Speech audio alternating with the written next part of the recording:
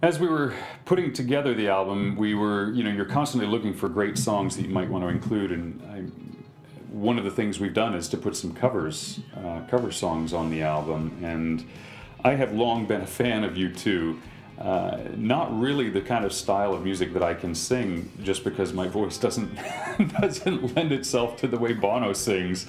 But at the same time, we thought there was one that kept coming back. It was one that was not all that well known, but certainly one my wife and I had known, and so we thought, what if I were to give that a shot? And so In God's Country became one of the songs that we decided to try to figure out how to do.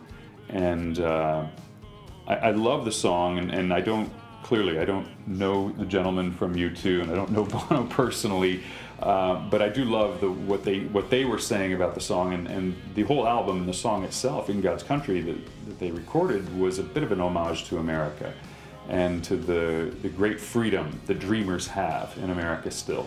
And so it is still this beacon of hope.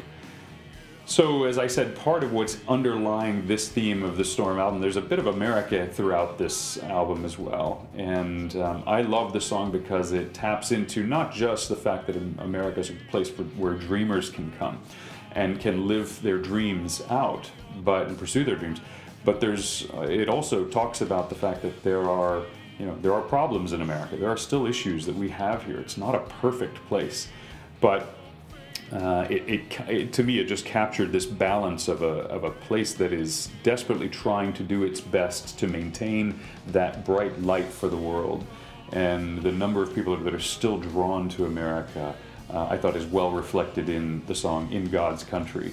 And so when we tried to do it, when I first sat down with Billy as we were trying to figure out the recording of it, I started doing some vocal things that were a little bit different than what we normally do, and did some yelling in there, which is, you got to do some yelling if you're going to do some rock and roll stuff with U2 as your inspiration. So I only hope that this is something that is not an embarrassment to the song, because I certainly hope that it might be a great tribute to the song itself, because I think it's a really well-written song, and I love the poetry, again, that's in it. So that's In God's Country.